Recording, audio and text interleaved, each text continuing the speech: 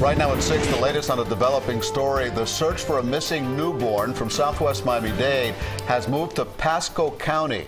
Just a short time ago, that child's father, also the subject of the Amber Alert, was found dead inside that van. That Amber Alert prompted after 3 women, the child's mother, grandmother, and great-grandmother, were found dead inside their home.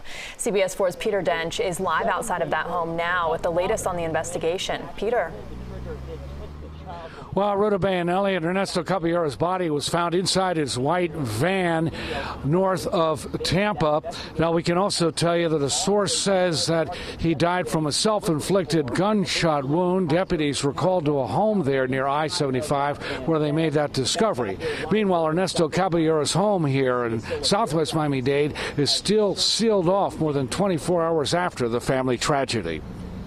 A law enforcement source tells CBS 4 that the body of Ernesto Caballero was discovered here in his white van in Blanton near I-75 in Pasco County, about 40 miles north of Tampa. One day after the tragedy inside Caballero's southwest Miami-Dade home that claimed the lives of 3 members of his own family, including the mother of his newborn son, seen here in this photo. You could only imagine. I'm in shock. Miguel Gonzalez says he knew all 3 victims were shot and killed inside their southwest Miami-Dade home and says they were the mother, grandmother, and great-grandmother of 1-week-old Andrew Caballero. A senior law enforcement source confirms that is true. Police have been looking for the child and his 49-year-old father, Ernesto Caballero. The Florida Department of Law Enforcement had posted this child abduction alert on electronic message boards on Florida highways. Thousands of people have seen it. Caballero and his son were in a white Ford passenger van like this one with a Florida tag KUSK-23.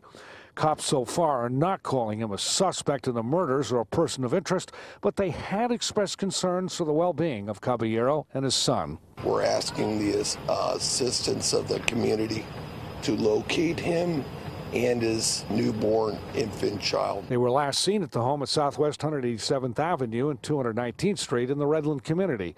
Records show Caballero started Nesty school services in 2018. Chopper 4 shows 5 yellow school buses in his backyard. Records show Caballero had been arrested several times before on charges including petty and grand theft, operating a chop shop, and aggravated assault.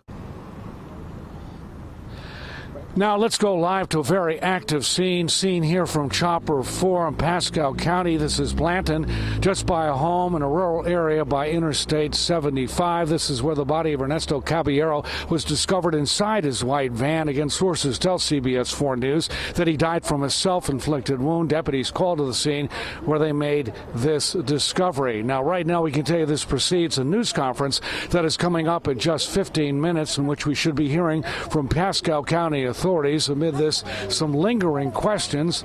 The child is still missing. Where is he? It's not known at this point. Also, that senior law enforcement source tells CBS 4 it is simply not known at this point what prompted this shooting right here at Caballero's home. We are live in southwest Miami-Dade. Peter Dench, CBS 4 News.